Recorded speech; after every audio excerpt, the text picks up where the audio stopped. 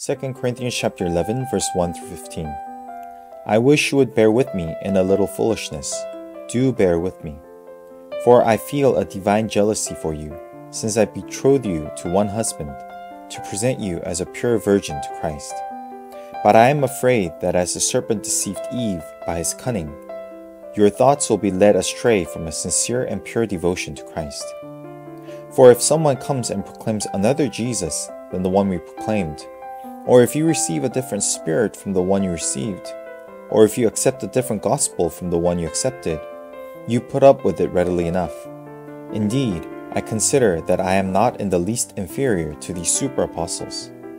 Even if I am unskilled in speaking, I am not so in knowledge. Indeed, in every way we have made this plain to you in all things. Or did I commit a sin in humbling myself, so that you might be exalted, because I preached God's gospel to you free of charge? I robbed other churches by accepting support from them in order to serve you. And when I was with you and was in need, I did not burden anyone, for the brothers who came from Macedonia supplied my need. So I refrained and will refrain from burdening you in any way. As the truth of Christ is in me, this boasting of mine will not be silenced in the regions of Achaia. And why? Because I do not love you? God knows I do.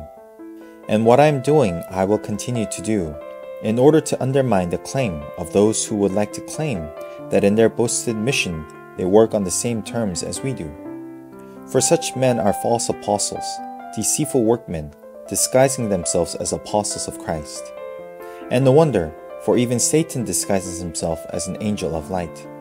So it is no surprise if his servants also disguise themselves as servants of righteousness.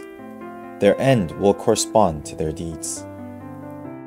Paul's apostolic exhortation continues in today's passage as he speaks of the danger of receiving a different gospel other than the one he preached to the Corinthians.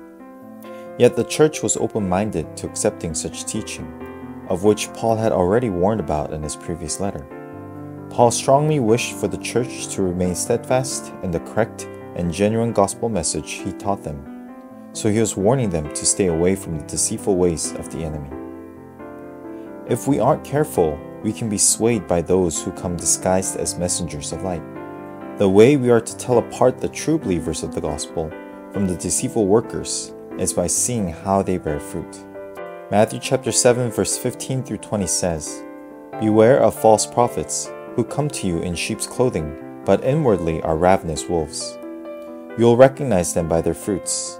Are grapes gathered from thorn bushes, or figs from thistles? So, every healthy tree bears good fruit, but the diseased tree bears bad fruit.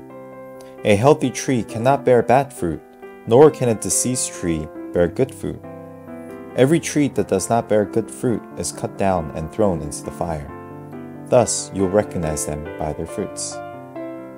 As we meditate on today's passage, let us seek the wisdom of God to be able to tell apart the true workers of Christ, like Paul, so that we can keep our faith secure in Christ.